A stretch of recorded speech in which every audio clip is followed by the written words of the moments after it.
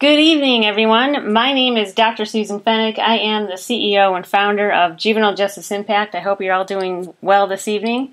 We have the distinct honor and privilege to have with us tonight Cynthia Portaro, a minister, author, keynote speaker, and she's going to be telling us some compelling stories after the deaths of her 2 children, then her husband 2 years later, faced with terminal cancer diagnosis, all within a 4-year period. Cynthia took her pain to the streets, ministering to grieving parents, widows, and friends who have lost children and family tragically from untimely deaths. First and foremost, thank you for coming to this to our podcast this evening, and I can't express enough my condolences. Thank you. Thank you, Susan. I really love having you have me on because we need to get the message out to people that there is hope in a hurting world because our world is really hurting right now. You think? Yes. Tragically. Yeah. So usually I just start with just telling everybody that, I had in 2011, starting in March, my son was murdered. 2 months later, they caught his killer.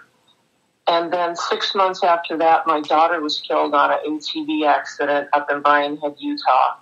I was the first, other than the people that were there, witnessed it.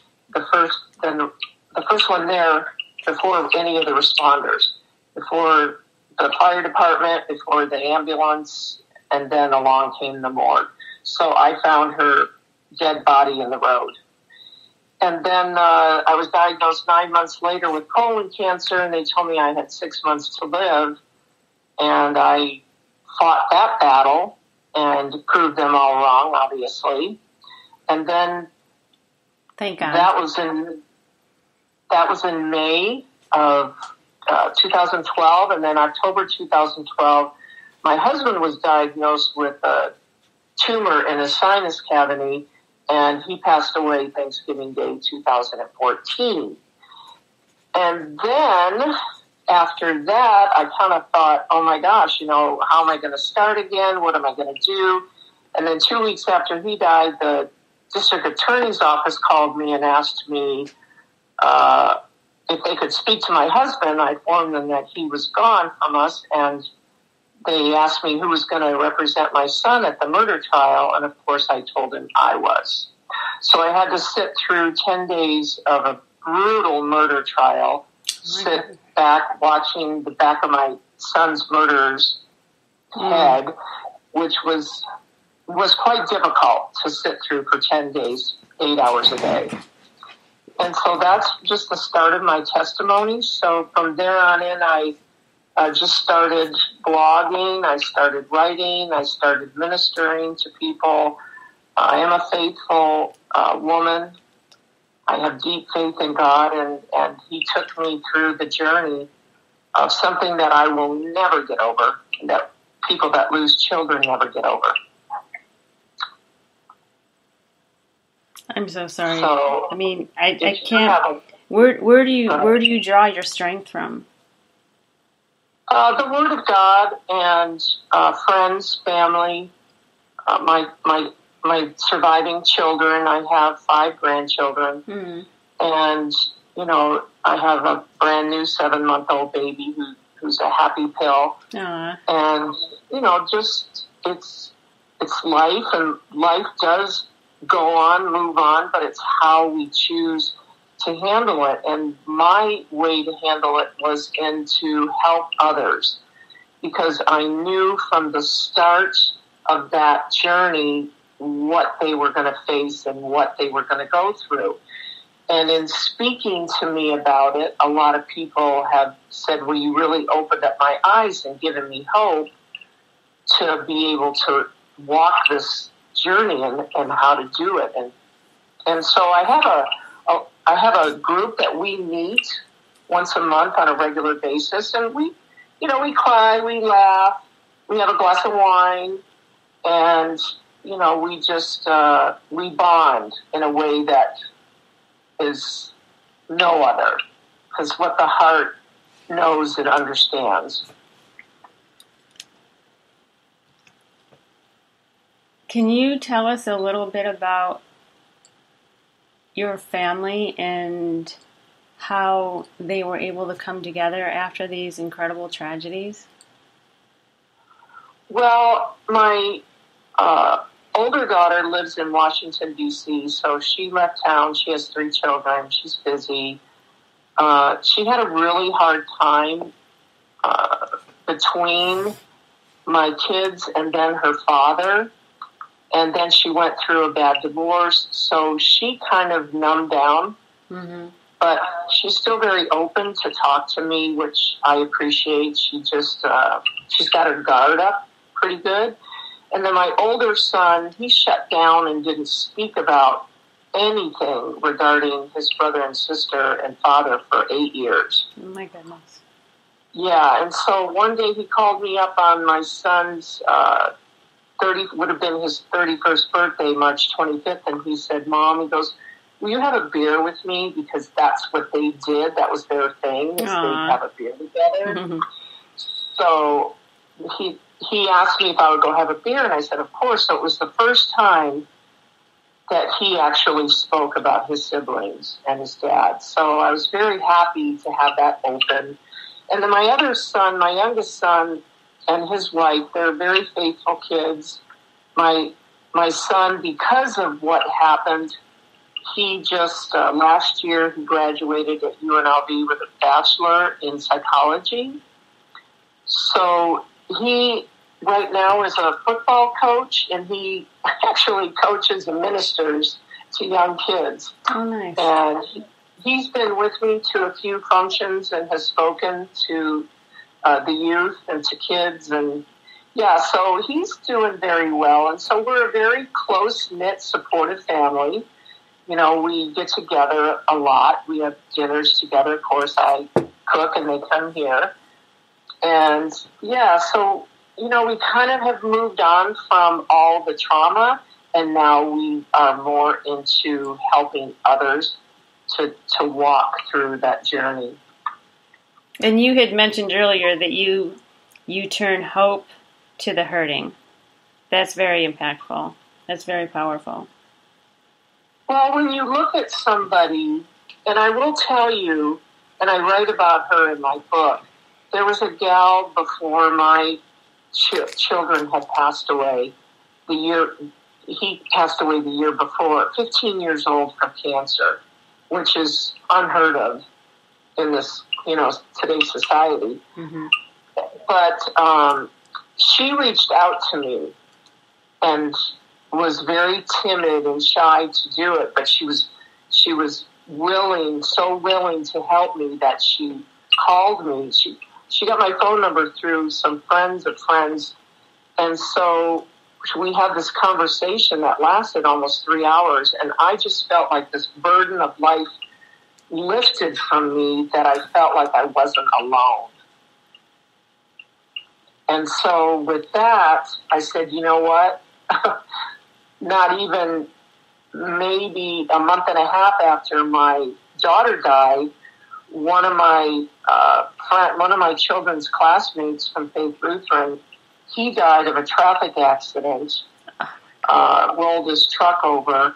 And then 2 weeks later, another friend of a friend lost her son at a party, long story. And so that's where I began. That's where I started, with 2 individuals that I could reach out to. And now my base, after 10 years, is over 500 families. That's incredible. I mean, think of how you're changing their lives and the support that they didn't know that was even available until you came into their lives, you know? Well, that, and I've had people comment on my blogs and my book that are from all around the world. And that's where I feel like Amazon is a blessing, you know, because you can get the word out there, you can bring hope to the hurting, and also to thank people like you that are doing these podcasts to reach people that say, they feel alone. And right now during the holidays, Susan, it is such a difficult time when it should be a joyous time.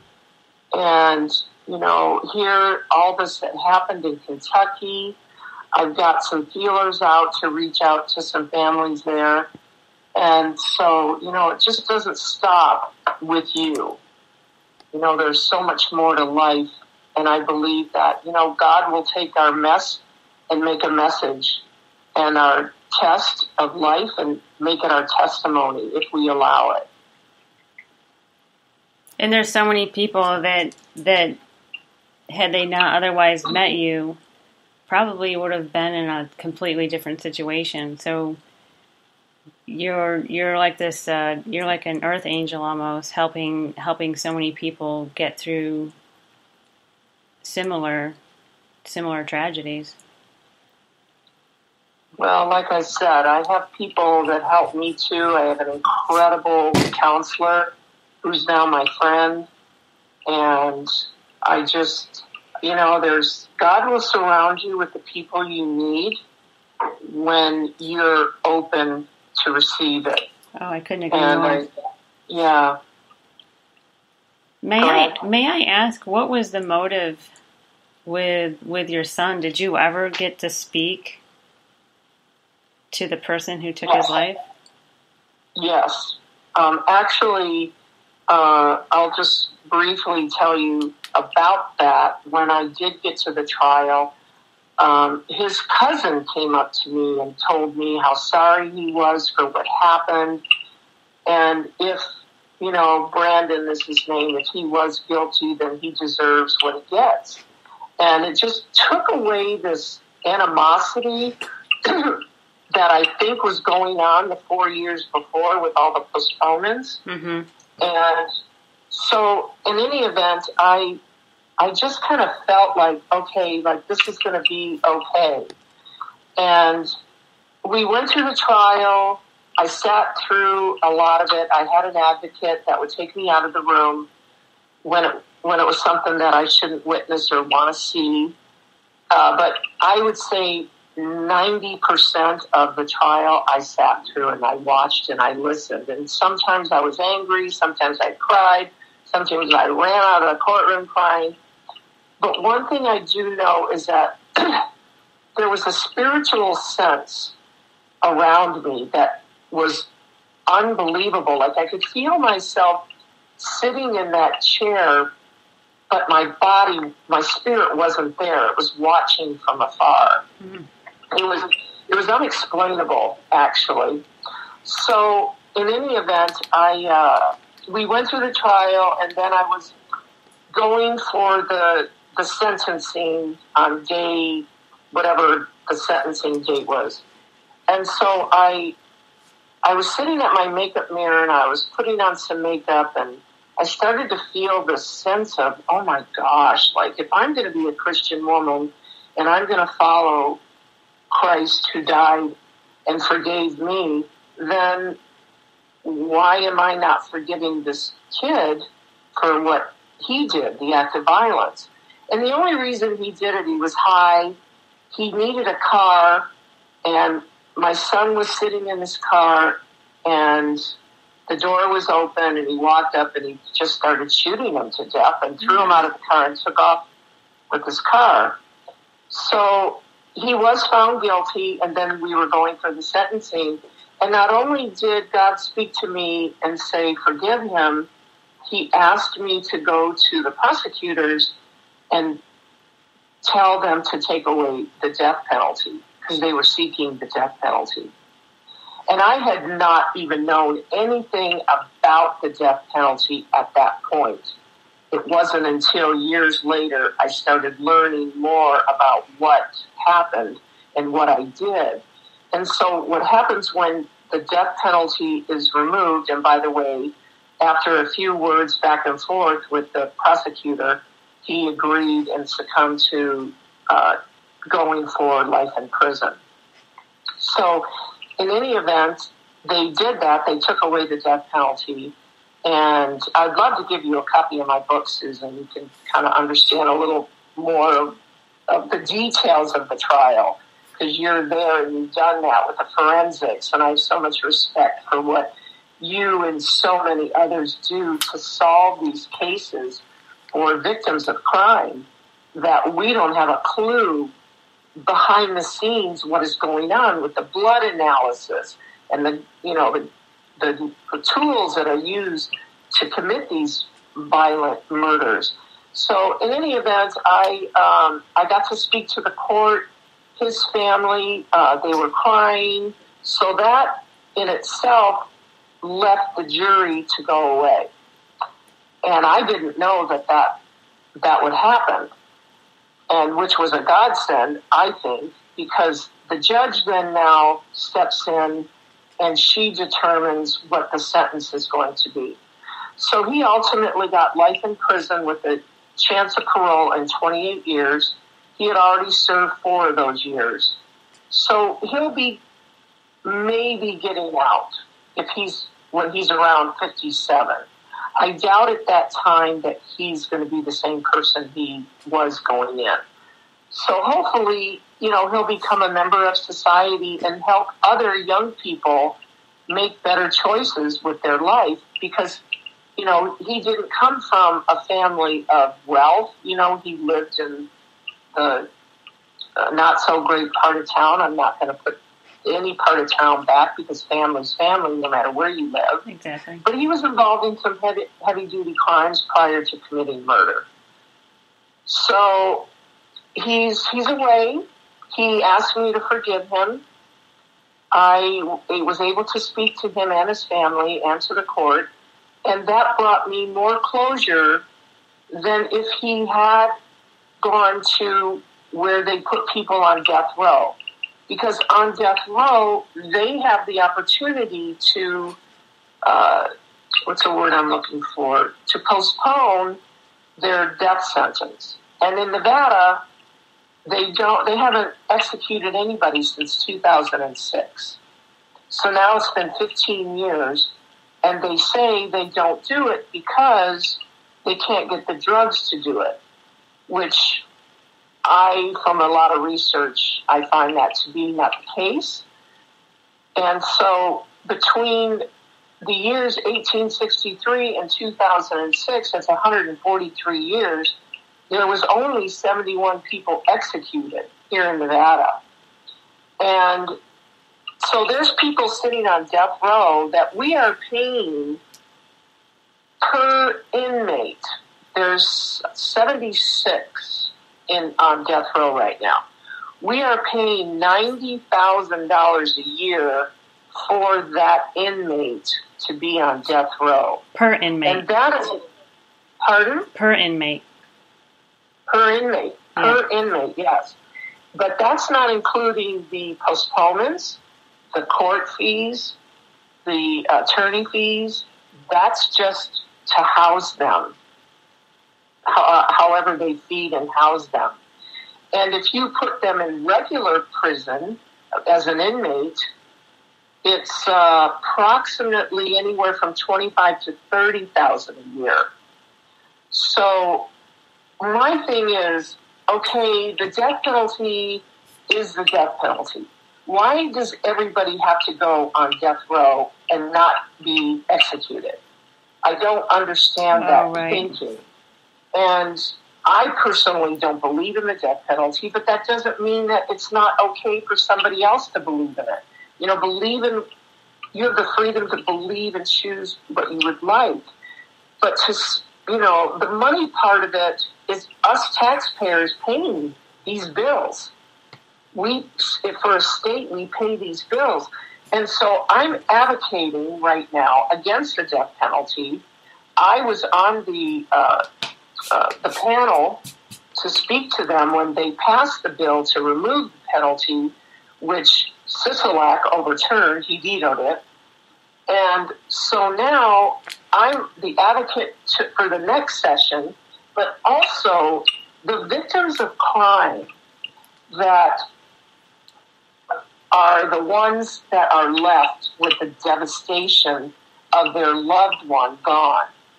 And a lot of these people are the breadwinners of the family. They are children that still have a life, and their parents are never going to have that life with them, or have a wife or a baby or a child, or get married or go to college or whatever. I mean, these are youth that are dying. And so the state gives each member of a family $1,000 for counseling. Now, Susan, how much counseling does $1,000 cover? Not much. At all. I mean, it's ridiculous. Not much at all. They don't get money for funeral expenses. You know, they're setting up these GoFundMe accounts, and GoFundMe is now a multi-billion-dollar corporation. Yeah. I mean, and so these burial costs and these families that are so devastated, not only for the loss of their loved one, how they die tragically, whether it's through, you know, a drunk driver, whether it's through a gun, whether it's through a beating, whether it's through an act of violence like they're doing right now in the cities with all this looting. Oh, it's unbelievable. You know, it's like I can't wrap my head around the money part of it too, where this money can be going to these families that are so devastated. They don't know what they're going to do with the kids that are surviving, if they can clothe them to get them to school, if they can feed them. And these kids are scared without their father or their mother. Of course. And some of these kids even end up, I talked to one of the kids, both of his parents, he was homeless because I was very involved in homeless ministry before my kids were gone. And this one kid said to me, he said, you know what? I don't have a mom and a dad. They were both murdered. And here he is living on the street. And I'm like, okay, I'm going to take you somewhere. So I took him to one of the housing facilities, and he got a shower, he got a meal, and he got integrated into the system, where he was just lost and alone. He didn't even have like a foster place to go.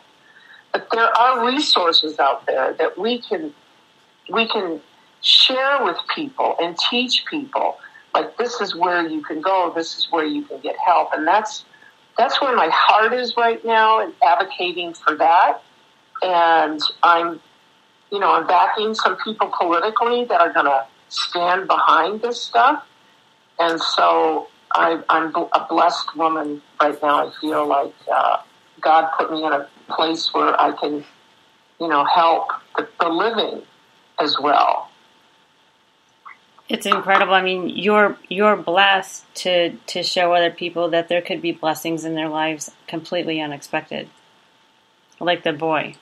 I mean, homelessness in youth is such a problem that it is, and it's so often not spoken about.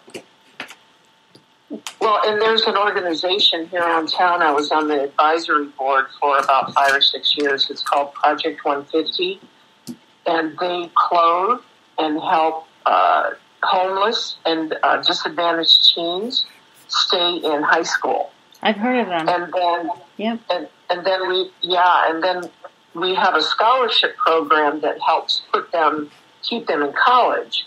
So we have a lot of businesses here in town that support that and support us. But I've been involved in so many things, and then I wrote my book and I got busy, and so I'm not involved in that, but I still take we have a function that we hosted with Zappos. Okay. And yeah, we would make sure that about anywhere from 1,500 to 1,700 students went to prom. So we have a day called Prom Closet, and they go downtown. It's always in March, and they pick out clothes, jewelry, shoes. They can get their hair done, their makeup done, and their nails done. I mean, it's just a wonderful thing. We get them tickets and gift cards for restaurants. We buy their tickets for prom, and it's a wonderful organization, Susan, and I will connect you with that for sure. Oh, thank you. Yeah, it's just we give them backpacks, they're everything they need for school, and they come once a month. Actually, they come in once a month, and they can shop. And it's so heartwarming to see most of these kids bring back the clothes that they had for the month. Really? So they can pass it on to somebody else. Oh, nice. Yeah. So, yeah, there are programs out there that people don't know that, are there for the community. And it's a wonderful thing, because I believe Nevada is, especially, I've been here 37 years. It's just a place of community, and community comes out and helps when somebody's in need. And I can't tell you the blessings that surrounded me during a time of such devastation, where people would come and clean my house. Are you there? Oh, yeah, I'm here. Oh, I'm sorry, my thing beat. Oh. Anyway, I don't know if it's gone dead, but I can just switch you on speaker. But anyway, I was just so blessed. I had meals coming to the house. People that would just come and sit. Okay, let me put it on. Okay, can you hear me now?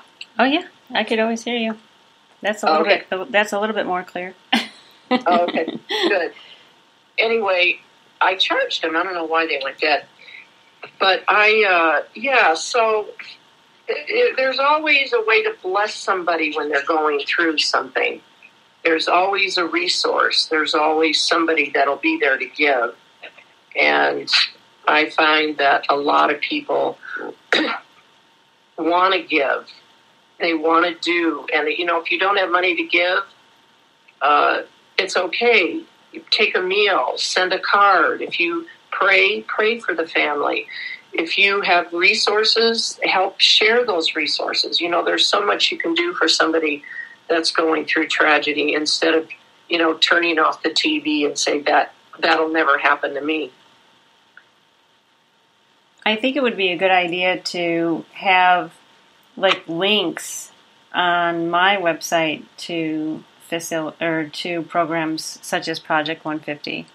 And that's one thing that I'm working on right now is making some updates. And, I've spoken to Safe Nest and, of course, St. Jude's Ranch for Children and so many countless others. And what I would like to do is have those links, or have that contact information available on the website, so people can be like, whoa, geez, I never, knew of these resources.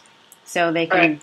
So they can be, just raise a level of awareness, and maybe we can even talk to Project 150, and maybe it could be me, you, and the people that work at Project 150, and, we can get back on the podcast and have a roundtable discussion of what they do, how they do it, why they do it, who they serve, and really get the awareness out there of what great things they're doing in our community, what you've done, what we're all doing, and how we're coming together to make a difference. That'd be great. And I'm still very dear friends with the founders. Oh, good.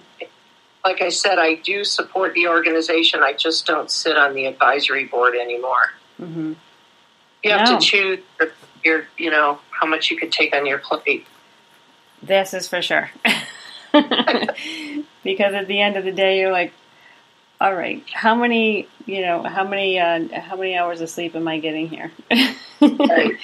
But no, I would love to meet them, and it would be an honor to meet them. And, like I said, I think it'd be a great idea if we all came back on and give them the opportunity to, discuss what they're doing and really get it out there. And, we can blast that out through our social media contacts and really let people know. I mean, I'm thinking, maybe it'd be a good idea to contact some schools and give them the information as well of what we're all doing. And there's so many times that there's programs out there that a person would dream of having the accessibility to, that they just don't know about. Yeah. I mean, like Project 150, and they could be like, this is everything I've been hoping to have access to in my life. And they just, if you don't know what's out there, you're never going to be able to utilize it, right? I mean, well, we are in all the high schools, and the counselors all know who needs us. And so we give them bus tickets. Oh, nice. We give them school supplies. And we have also had a couple of businesses, and we need more, always need more. But we have a room that, see, there's kids that are homeless that don't have anywhere to go to have a computer and do their homework after school. Right.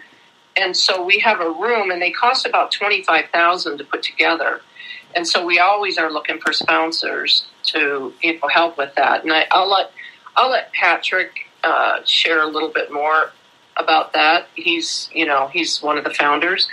And in any event, so we are in all the schools. So the schools do know about us, and we take them food to the schools. So in that room, they have snacks and something to drink, and they can take it wherever they're going. So, and I can't tell you how many kids that I have. I've sponsored a few to go to college, and it's just, I want to bring them home. I want to, say, hey, can you come spend the weekend with me? But we're not allowed. We are not allowed to bring homeless kids into our home. That's too bad. I mean, I understand the logistics and the legalities behind it, but at the same time, you feel a bond with these kids. I'm sure that you see how big their heart is and what they want to achieve in the world, and you have all the tools to give them, and you want to just make them feel protected, right? Exactly. Yeah. So that's another thing, and some of these kids end up dead, Susan. I know. I'm thinking about it right now, freezing out there, in the rain, and then during the holidays, they have nowhere to go. So we've had, auditoriums that have opened up, during the day that they can go to, but then at night they can't. I don't know why they can't spend the night. It just doesn't make sense to me. So some of these rules and laws maybe need to change, and maybe people that are on these committees and are part of the organization, we could be like fostering people, because once you go through the foster program, you can have kids in your house. Oh, nice. And if you look at some of the statistics, I mean, each year it's estimated that there's a 4.2 million youth and young adults that are homeless. And 700,000, these are just some statistics, 700,000 are unaccompanied minors. Right. That's a lot. 4.2 million? Yep. And I will tell you that just in our high schools alone, we have over, I think now it's up to over 15,000 in our program, in the Project 150 program. Mm-hmm. I mean, the numbers are they're unimaginable. I mean, how did they get to be this high, and what 4.2 million youth? And that's just, it's just like how do you wrap your head around that number? And then you think, what can I do to make a difference? But we are all making a difference, and every youth counts and every effort counts. Right. And, all lives matter. And, I think about the people that served our country, the veterans that are out on the street. Mm-hmm. Arnold Stock is doing such an incredible just ministry for veterans and getting them off the street. And it's watching veterans in wheelchairs living homelessly. It's there's so much out there that can be done, and we can do it one day at a time. But just to do it, get out there and make a difference is what I tell people that are feeling low and lonely. Because when you help somebody and bring hope to them, take them a cup of coffee, take them a Big Mac or, breakfast sandwich, give them a $5 gift card to McDonald's, just, something. it does make a difference. It does. No, I know. I remember I was at the Walgreens here down the street, and there was a woman, and she had what looked like about a 3-year-old and a baby in a double carriage, and you could tell that she was just getting, food supplies, nothing extravagant. She wasn't buying any candy or soda. She was buying like what looked like necessity foods and, like milk and bread and these type of items. And she kept swiping all of her cards and they weren't working. And I just swiped my card.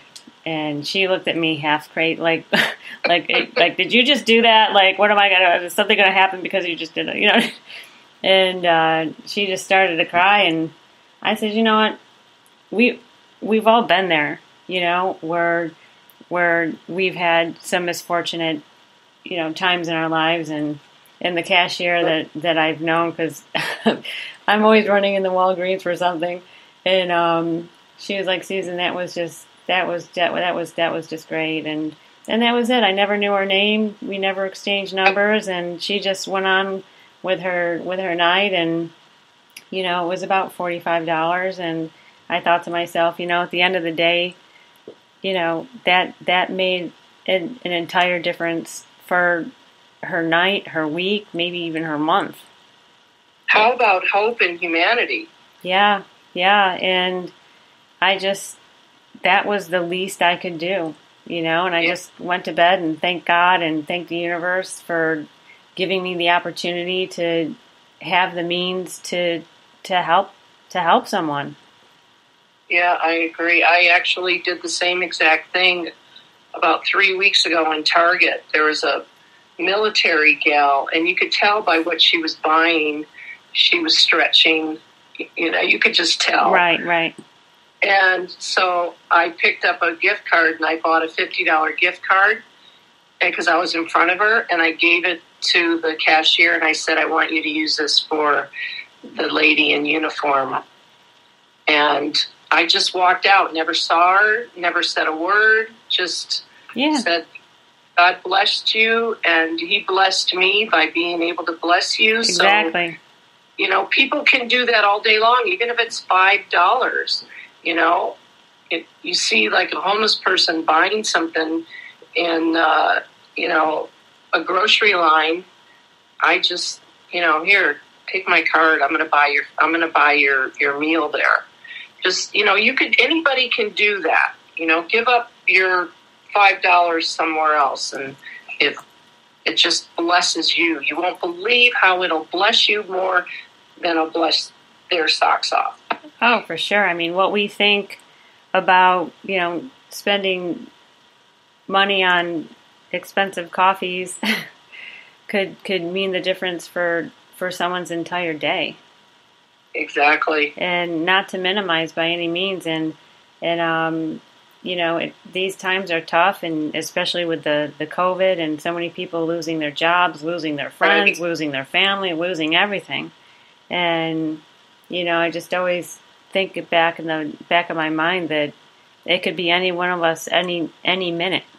It could be any one of us, and I just have always, just was raised to be an honest and caring and appreciative person, and to always give back, and so I've always lived that way.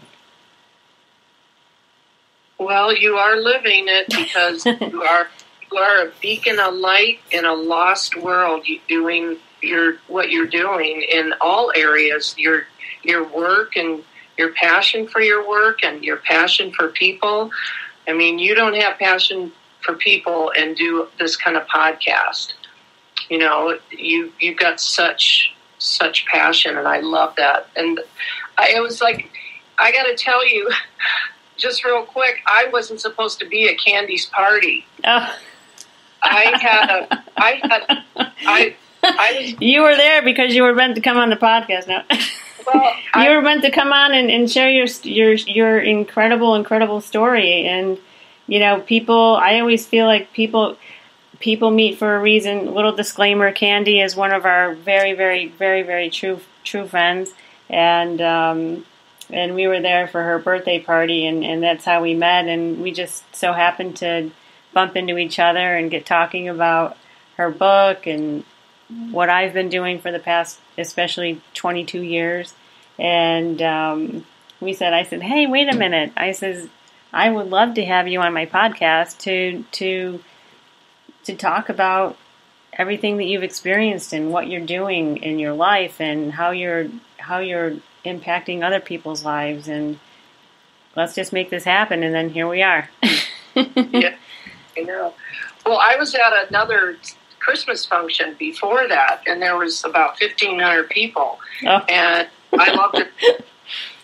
Work, and it was for My Vegas magazine because I was on the cover last year. Oh, right. You and I exchanged stories. I think I was on the cover. Was it last year? Yeah, it was last year. Yeah. Yeah. So well, here we were both on the cover, and then I said, you know what? I really got to go honor Candy. I've known Candy 37 years. Love her. You know, she's just fun and she's sweet, and I love her heart. And I had her and some of the gals over for dinner the other night, and we had a really nice, little friendship time. So anyway, I'm just grateful that... I think I saw that posted somewhere. I was like, hey, looks like you guys are having a great time. I haven't seen that yet, but anyway, I got to get better at social media. I'm so bad at it. Oh, you're telling me.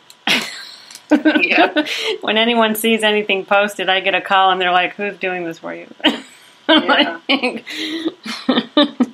Well, who's doing it is someone who knows how to do it, not me.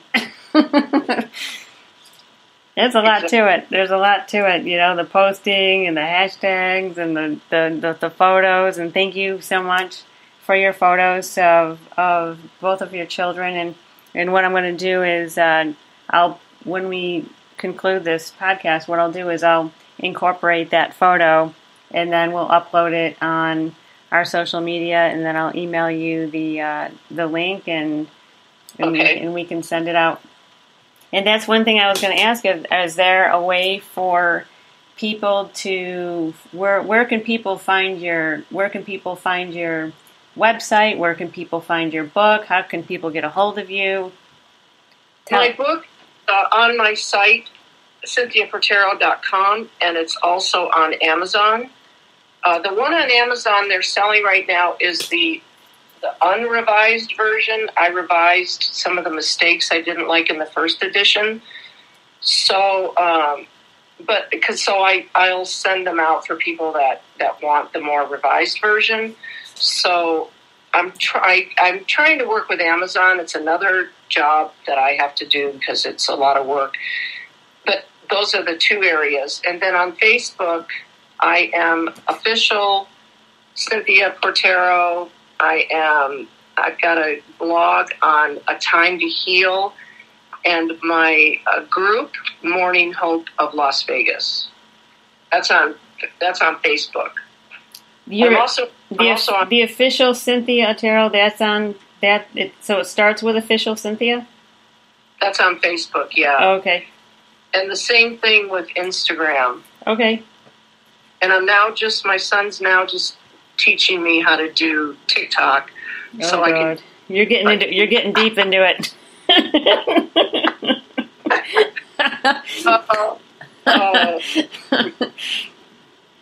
You're going all out. That's good. That's good. Work. It is. It is a lot of work. I mean, the posting, just everything. Consistency. Sharing, tagging, all of that. Yeah, but it's worth it because we want to get our important work out there, right? Exactly. Yeah. I was even considering, doing a podcast. So one of these days you can teach me out. Okay. Well, I get a lot of help. Don't be all impressed with thinking I'm doing this by myself.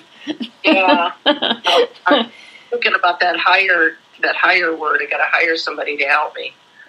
It's a full-time job. I have Ulysses Pizan, who has been helping me with this, and sometimes when I see what he's going through, going through both computers and typing this and uploading this and that and everything else. And I'm like, okay, so when you're done with that, I'll just be right back.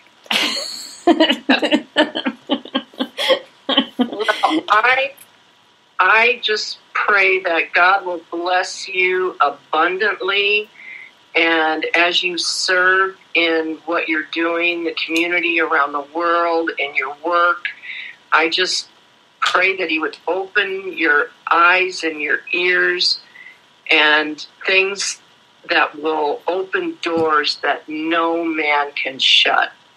Thank you. I really appreciate that.